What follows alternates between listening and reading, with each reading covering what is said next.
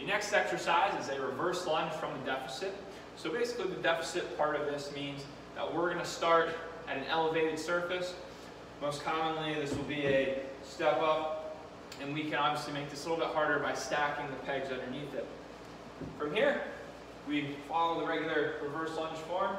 So just like this, you're going to step back into the reverse lunge, okay, getting to about 90 degrees, and then driving through a heel and coming right up. Unless noted otherwise, you're going to perform all the reps on one side, and then you'll perform all the reps on the other. And that's how you do a deficit reverse lunge.